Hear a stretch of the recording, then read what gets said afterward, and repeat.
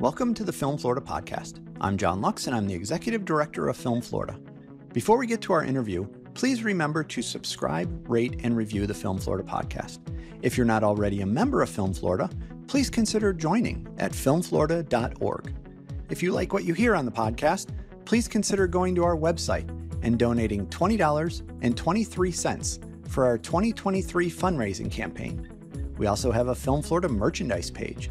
Visit filmflorida.creator-spring.com to purchase Film Florida t-shirts, sweatshirts, coffee mugs, and more. Actress, writer, and producer Kelsey Scott is a graduate of Florida A&M University and Florida State University, best known for her roles on How to Get Away with Murder, 12 Years a Slave, and Fear, The Walking Dead, Passage. We talked to her about how she got into the entertainment industry, her various roles, her professional growth, a special performance she has coming up in Florida, her philanthropic efforts, and more on this episode of the Film Florida podcast. Here's my conversation with Kelsey Scott. Thanks for being on the Film Florida podcast with us, Kelsey. Thank you so much for having me. So let's start with the backstory. Tell us where you're from. I am from Atlanta. Born and bred, a Southern girl to my soul. Kind of started out in this world very young. It started out public speaking, and that public speaking comes with a bit of a caveat because I wasn't really intending to do that.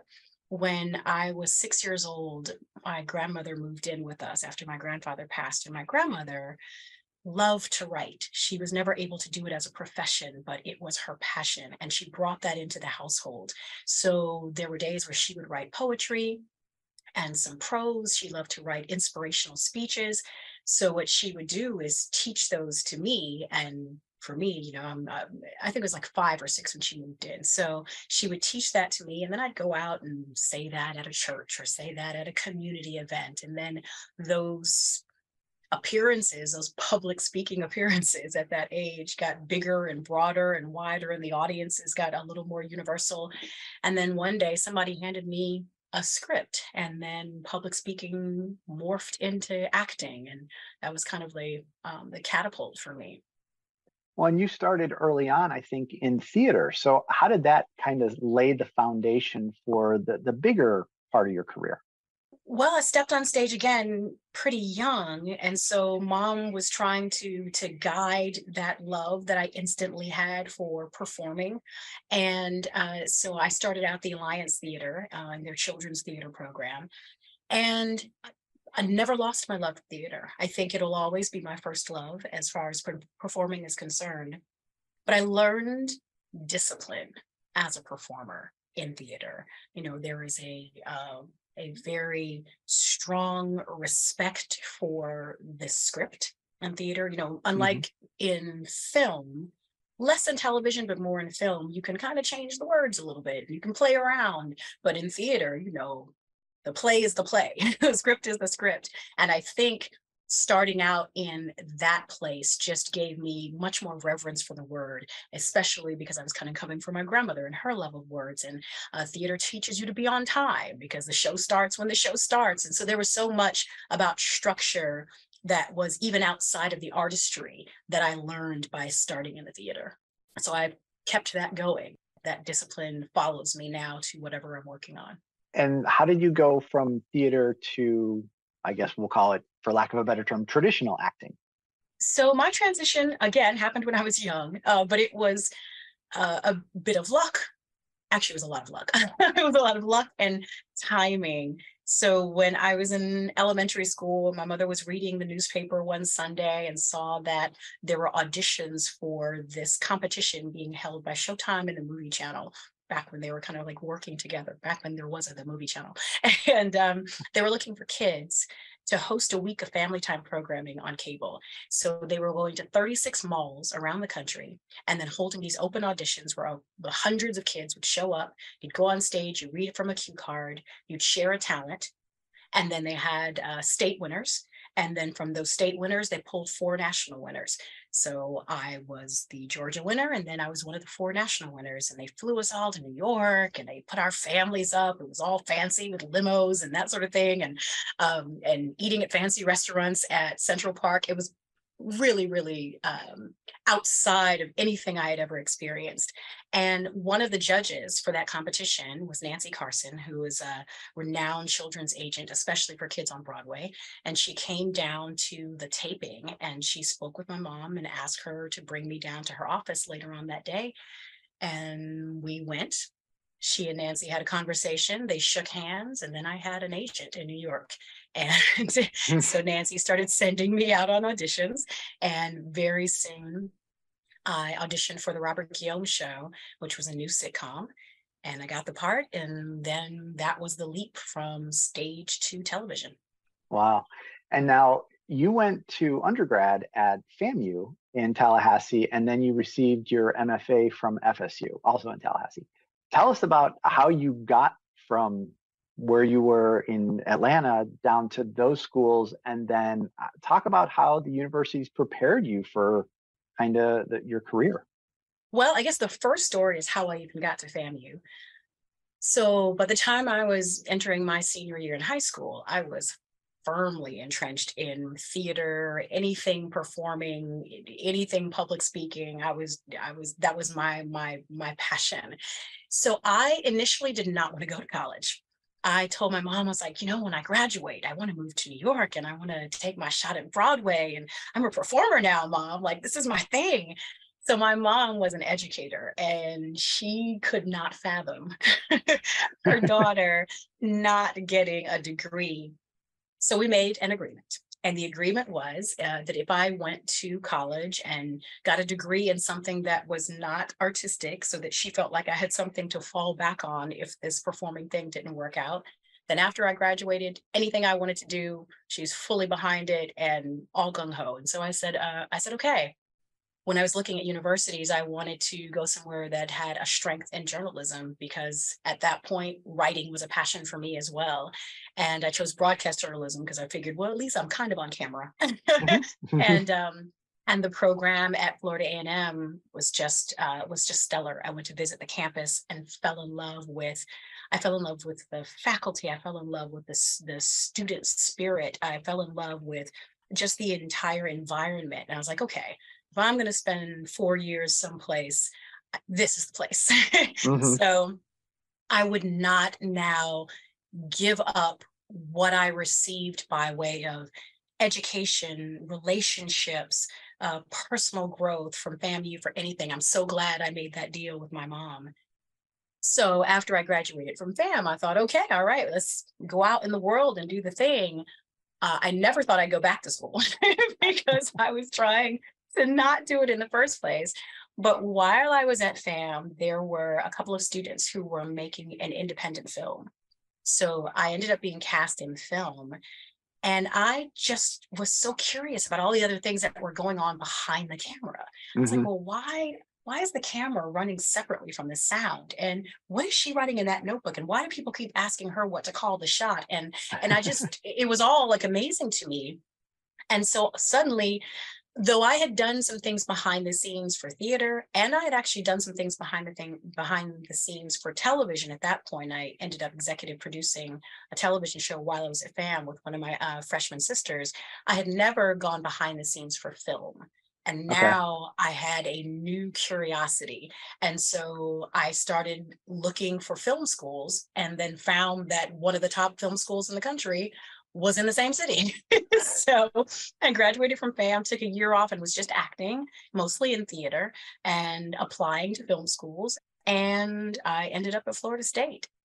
Again, I kind of lucked up into one of the places that would have a huge impact on my life in terms of relationships and people and faculty, and then my career. So at this point, I was a fully rounded performer and filmmaker. At Florida State, you don't really specify one track. Like it's not, oh, I'm going there to be a director, I'm going there to be a sound designer. You learn everything. So by the time it's over, you can do everything. You'll find out what your strength is and what you want to gravitate more toward, but you're going to know how to do it all. And in terms of the impact on my life now, as an actor, I can edit my own reel. I understand everything that's going on in front of the camera and behind the camera. And so I think that experience, starting from when I was small and learning the discipline on stage, going in front and behind the camera, I feel like it has made me the type of performer that respects everyone's job. I know how to do some of them. I respect all of them, and I think that helps both as someone who appreciates the people that come together to make the work.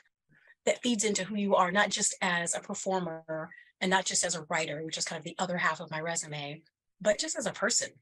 You know, you don't take anybody's job for granted. You know how long it takes to. I've slept in the Pro Tools suite trying to get just the right ambient sound behind a shot. So I know not to speak over the actor. You don't have to tell me that in terms of, oh, I got to educate this actor. You might just have to remind me because I was so passionate in that moment, but I get it. And so I wouldn't trade where I was educated for both artistry and for life Yeah. at all. Well, and while you were at FSU, if I read this correctly, you won an award at the Palm Beaches Student Showcase of Films, which is how we kind of got to meet you. Do you remember much about that experience? I do. So that award came for my thesis film, just called The Views. And that film opened so many experiences. Florida State is really good about putting their films out into the festival circuit, and being a part of that that kind of machinery as the festival circuit can be. You just learn a lot. You meet a lot of people.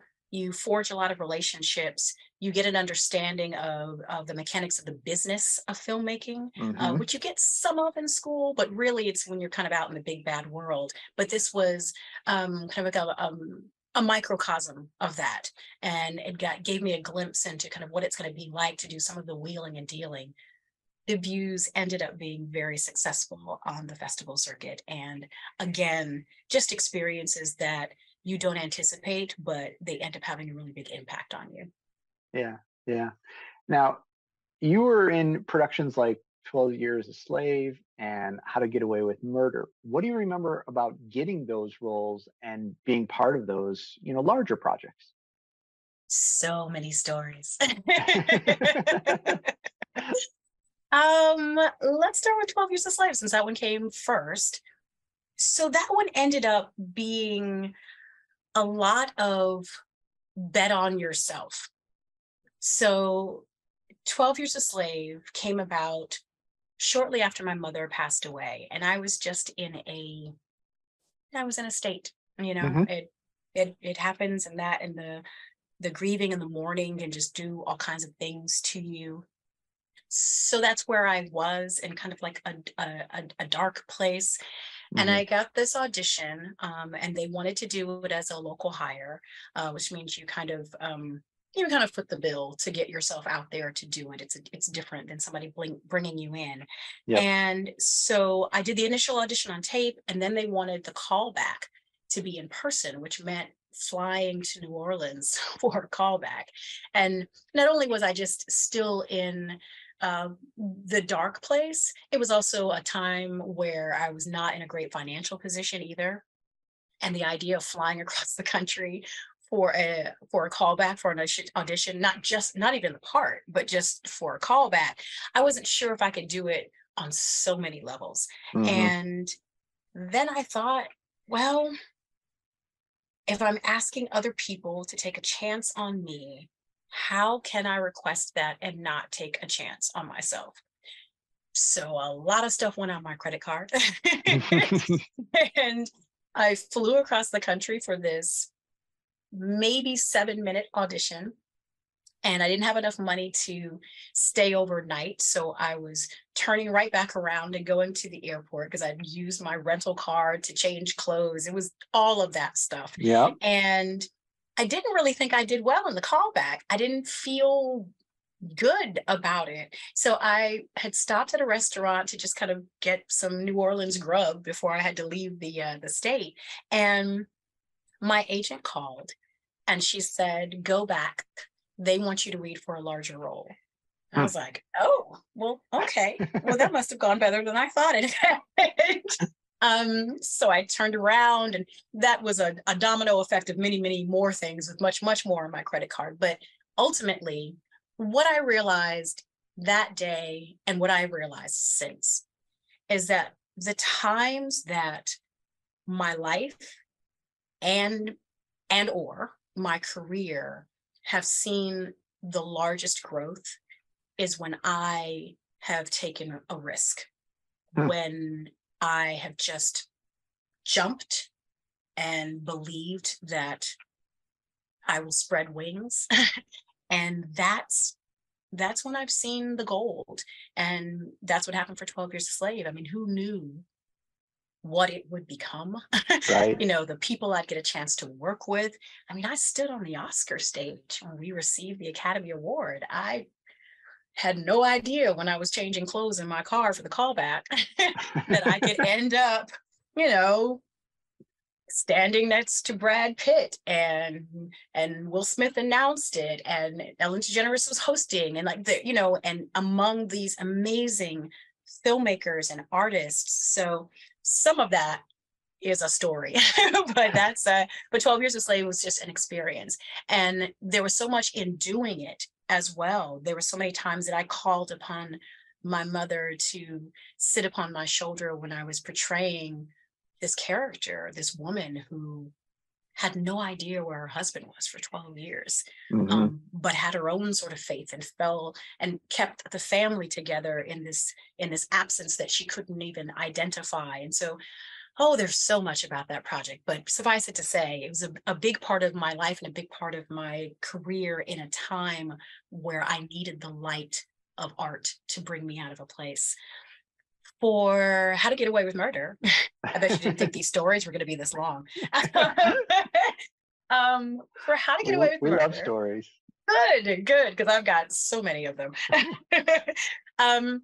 Oddly enough, another dark time. You picked just the right projects for stories, but I was kind of at the point where I wasn't sure whether I was going to stay in Los Angeles anymore. It had just been a dry spell, and things weren't happening for me. And I got this audition, and there are some people who are very good at bringing up tears. I'll just say it that way. Or I can give you all of what makes a person cry, or actually what makes a person try to stop themselves from crying, which I think is stronger.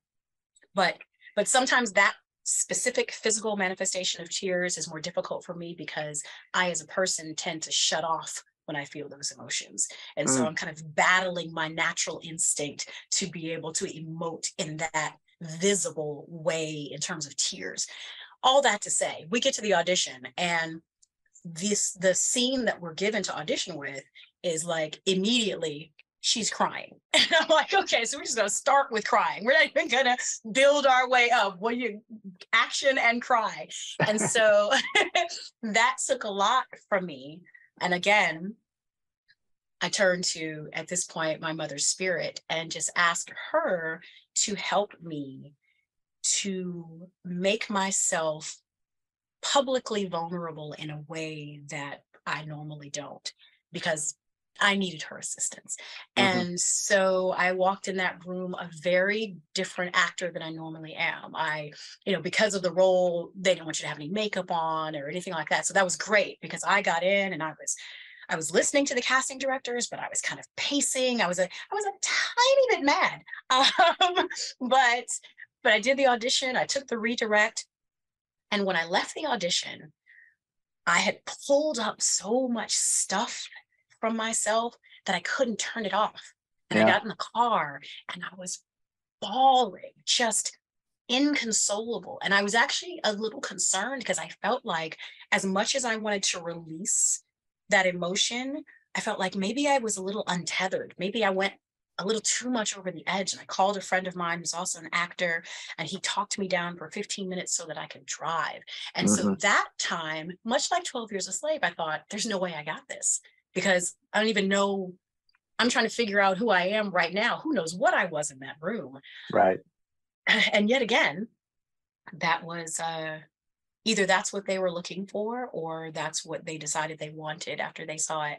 And And then that was that whole experience working with Viola, having multiple episodes to be able to round out and develop a character as opposed to kind Yeah. of a one-off was pivotal for me as a performer. And it's definitely one of my favorite roles. Now, in addition to those, I mean, speaking of some of the one-offs, I mean, you've been in some great series like Insecure, NCIS, Grey's Anatomy, True Detective. Do you have a favorite or interesting experience worth sharing from any of those productions? I'll tell you a funny one since we've been doing this dark place stuff.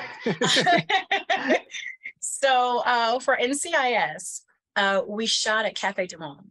And if you're familiar with it, they're famous for their beignets and they're famous for their coffee. And the cafe is always packed and always loud with, regulars and tourists and, right in the middle of the French Quarter. And so I'm doing a scene with Lucas Black, and we're sitting across the table from each other.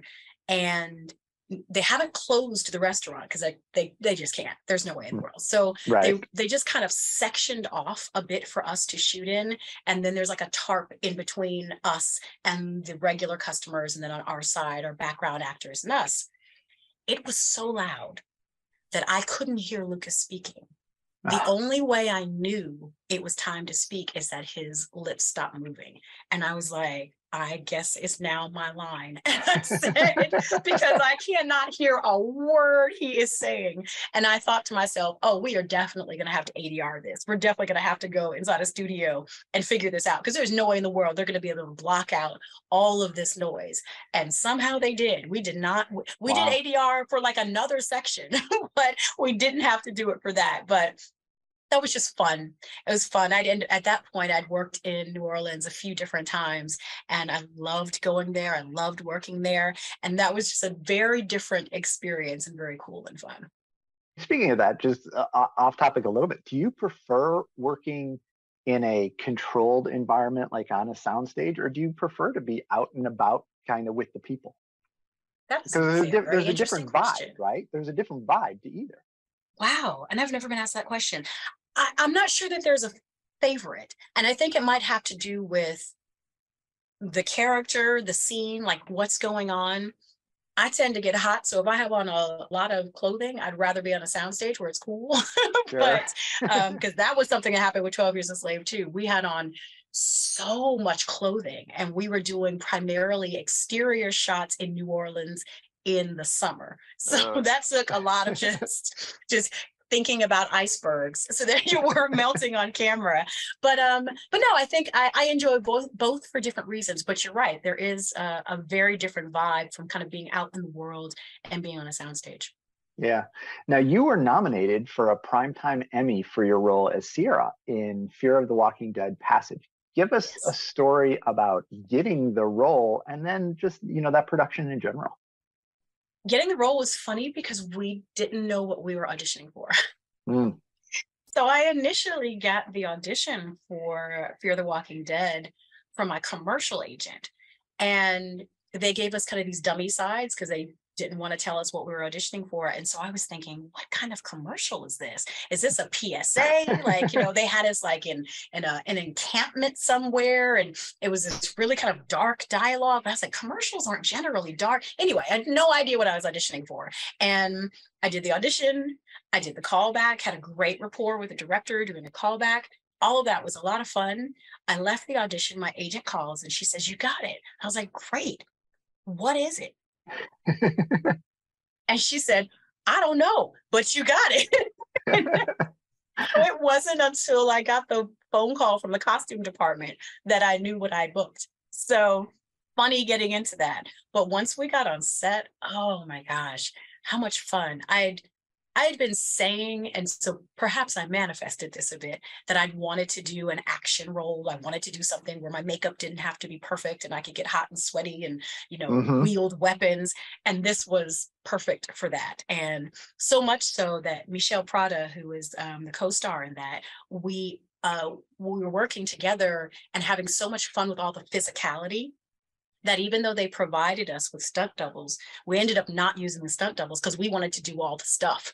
So we were falling in dirt and running into things that, we shot like in a cave. It was crazy and it was beautiful. We had such a great time. Yeah. Wow. And now, I mean, in addition to all of the acting stuff, which we could go on for hours, you have a good amount of writing and producing credits. What's your approach to storytelling from that side of that perspective? So, from that perspective, I have fun creating worlds. Hmm. On the performer side, I have fun playing make believe. On the writing side and the producing side, I have fun having the ability to pull something out of my head and then see it become something tangible. The first time it kind of hit me, I wrote this film called Motives. And in the script, I made up the name of this company. It Hmm. was that she needed to have a corporate presence. And so I, made up a name. And so I was able to be on set while they were filming. And so one day I'm on set, we're doing the scene at the corporation, and the production designer is putting in place the sign for the company. And it hit me in that moment. You created that. Like, Hmm. that company doesn't exist somewhere in the world. Like, that's a world that you made happen. And it was such a high. It felt like such a responsibility. So for me, on the performing side, I think my responsibility is to bring to life what the writer envisioned and what the director molded. And on the writing and producing side, it is to create worlds for characters to exist in, to breathe in. And that's a really great feeling. That is pretty cool. That's very cool. And now, going back to, some of your other work, you received a Daytime Emmy nomination for Outstanding Guest Performer in a digital daytime drama series called Giants. Can you speak to the idea of actors becoming producers and creating content to showcase both their talents and the talents of those around them? I mean, in that case, James Bland did that here, but it seems like you do a little bit of that same stuff. I do. And I think kind of like the well-rounded thing, well, it does two things. One, you get to create from all angles. Hmm. And two, nowadays there's so much content and there are so many distribution streams that making your mark, being visible, being seen, being able to do something, it seems like there'd be a trillion opportunities, and so everybody would get a chance. But it's a little different than that. I find that actually it's a little more narrow. So if you Hmm. create the lane for yourself, then you're not asking somebody to approve of you. you know you're not saying, please like me, put me in your project, which is what we spend a lot of our time doing. And because so many people are in line for that, the line is really, really long. So if you want to make space for yourself, then part of it might be creating that world and then putting on a producer hat and showing that world to the world, so they can then say, oh, you know what, you're right. Hmm. I think so and so does have something to offer. And I never would have picked up their resume, but I'm so glad you showed me what they could do. And so for James Bland, another FAMUan, he wanted to create a lane for himself as an actor. And then there were people that he wanted to work with whose talent that he appreciated and lauded, but was not, either wasn't seeing them get that type of recognition in the industry or the type of recognition that he thought they deserved. And so he Yeah. pulled them into this project and said, hey, I got this lane. Do you guys want to follow it with me? And so I was very fortunate to receive such an invitation from him. Yeah, that is really cool. In addition to these projects, you've worked on some really impactful short films, and going all the way back to your career, that's how you started. The one that kind of jumped out at me was Mama, I Want to March. Can you talk a bit more about your experience in short films versus other stuff? Yes, I think that my appreciation for short films came from Florida State. I can't say that I had much of a knowledge of them beforehand. And maybe, that was a timing thing. Maybe they, became more prevalent around the time that I was in film school. But I think they had been around, but I just wasn't aware of them. Mm-hmm. But because we produced shorts at Florida State, I could see, one, it's a very particular skill set. Because if you're making a feature, you have time.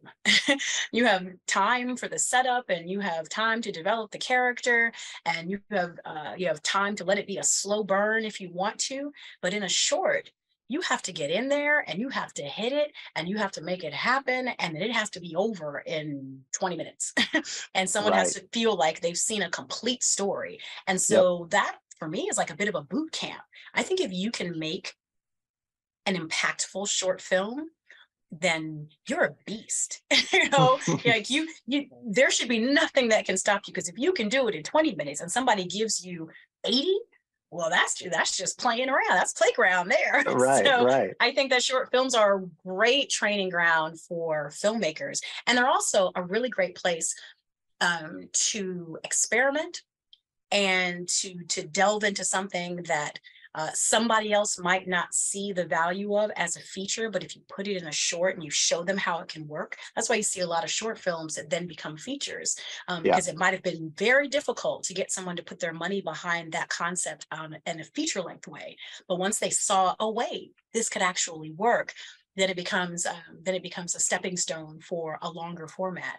But for me, again, I was introduced to them in film school. And so then I just had an affinity for them, because I Mm. realized how difficult they actually are to make, and how impactful they can be. So for Mama, I Want to March, that actually was an invitation to come back to act in one of the shorts at Florida State, Mhm. long after I graduated and I was, living out here as an actress. And I said, of course I will come back. I mean, first you're talking about my alma mater, then you're talking about a format that I appreciate and love. And then it was an opportunity to be a part of the growth of young filmmakers. So all of that just worked for me. And so that's one of several shorts that I've been a part of as an actor for many reasons. Now, I mean, we've talked about shorts, we talked about some TV series, we talked about theater, we talked about films. I mean, we haven't necessarily talked about music videos or video games or anything like that, but do you have a preferred genre of storytelling? Where do you prefer to be? Oh, that is so tough.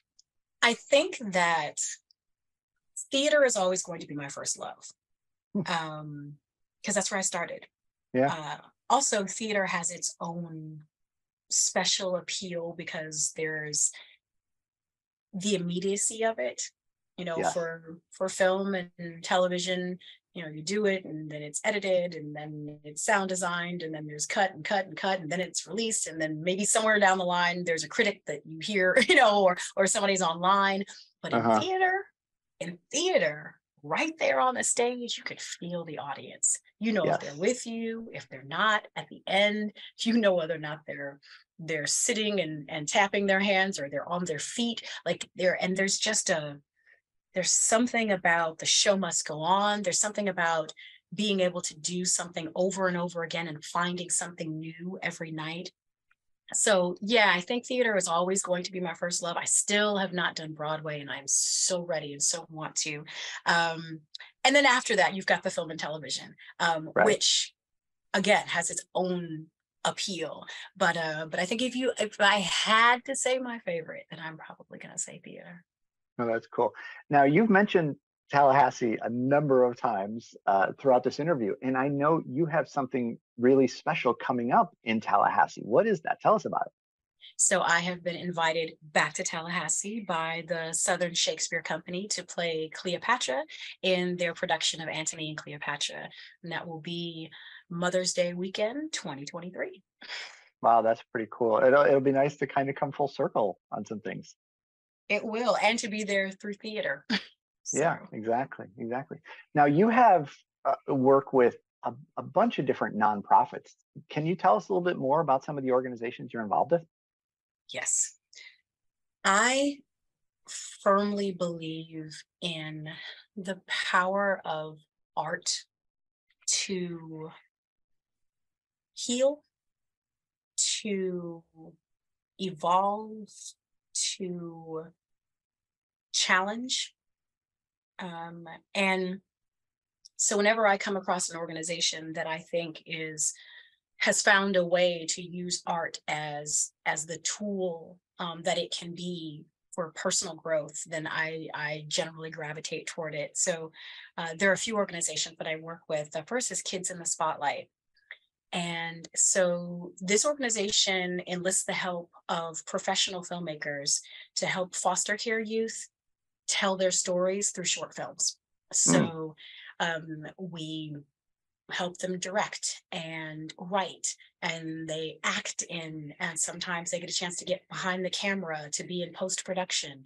And I originally was just a fan of the organization, and then through my work with them became an ambassador. So I am always talking about them. I'm always talking about how amazing they are and how they go into these foster care facilities inside of California, and they provide a lifeline for these kids who sometimes can't sit and talk to you about the trauma they've experienced, or the dreams that they have that they think can't come to fruition because of where they are in life.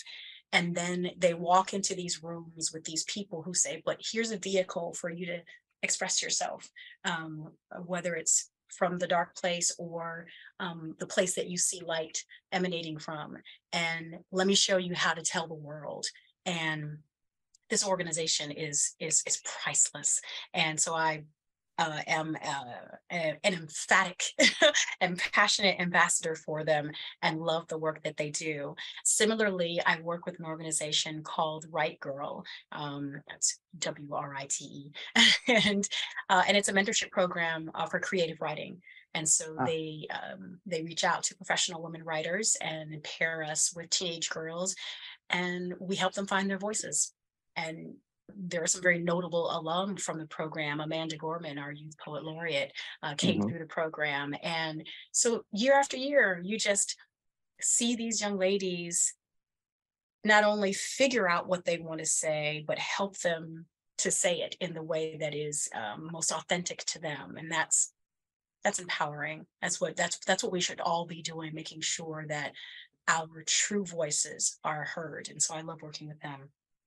Most recently, I paired with an organization called Cinnamon Girl, and this is a leadership development organization. So in many different areas, again, it's mentors and reaching out to these young ladies to show them what the world looks like beyond their block, beyond their city, beyond their state.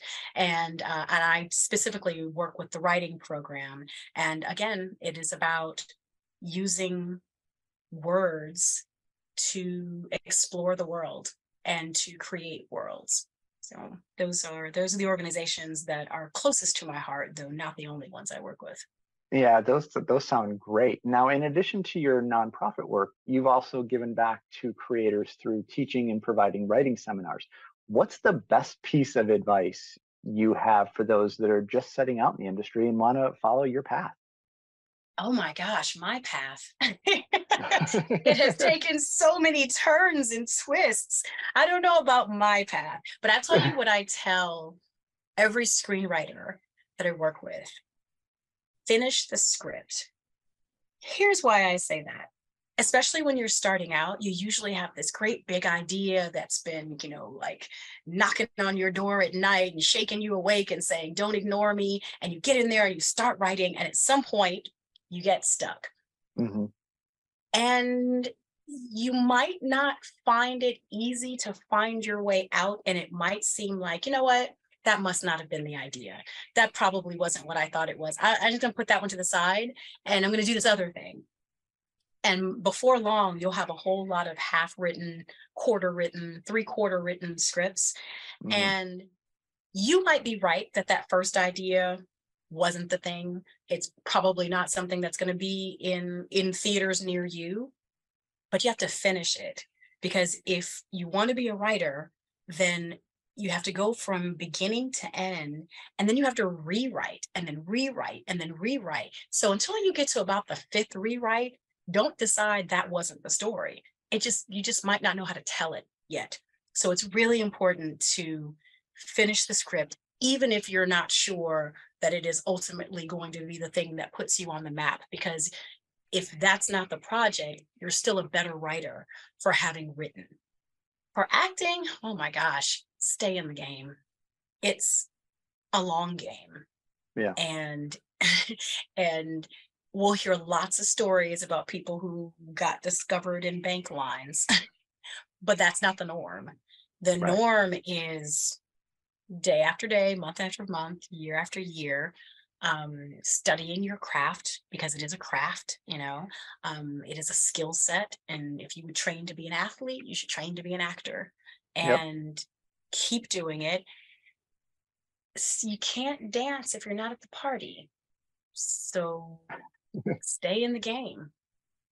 Yeah, I love both of those pieces of advice. I love the writing advice, because even if, I mean, like, I'm nowhere near the level of you, but I mean, we still get people that ask us, and I always tell people that if you want to be a writer, then you have to write. If you want to be an actor, you have to act. And on the writing side, even if your writing isn't good, it's still part of the process of getting to be a good writer. And you don't just wake up one day and become a good writer. You get good by practicing your craft. So I love that advice.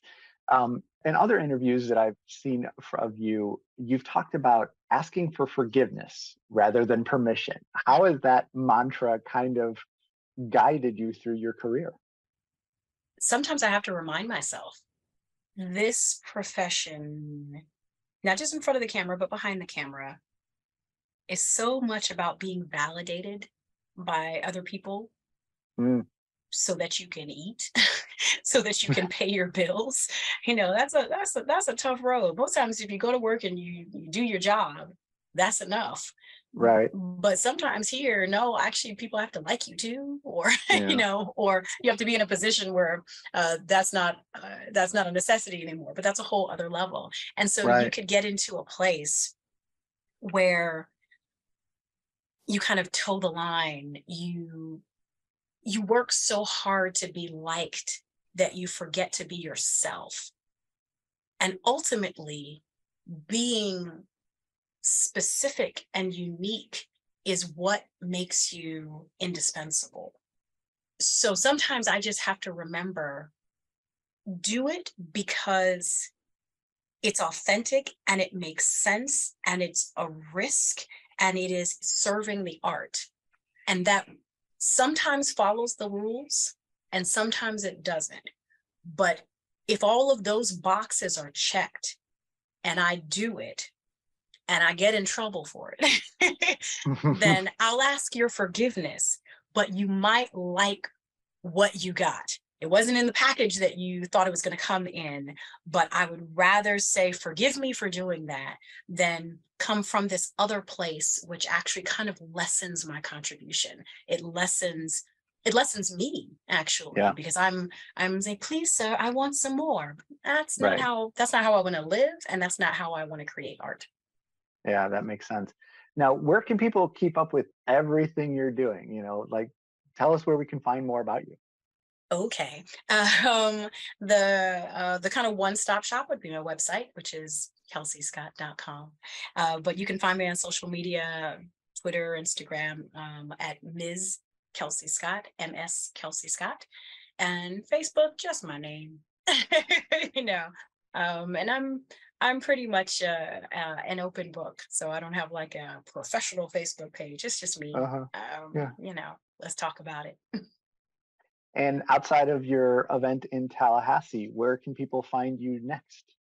That at the moment, that is where you can find me next, in front of an audience. I have multiple projects going on behind the scenes as a writer and producer. So I'm developing a series and two films, actually. I have to think about it. I have to count those. So I'm always working on creating some kind of world, either by someone else's direction or by my own keyboard. That's great. That's great. Well, Kelsey, I know that you are really busy. I sincerely appreciate you taking the time to be with us today. Your stories were tremendous. I really enjoyed them. And thanks for being on the Film Florida podcast with us. Oh, thank you. This was a joy. I appreciate the invitation. Thanks for listening to the Film Florida podcast. For more information about Film Florida, go to filmflorida.org or visit our social media pages on Facebook, Twitter, Instagram, and LinkedIn. If you're not already a member of Film Florida, please consider joining at filmflorida.org.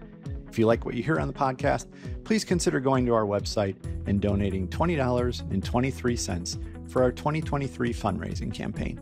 Check out the Film Florida merchandise at filmflorida.creator-spring.com, and please remember to subscribe, rate, and review the podcast.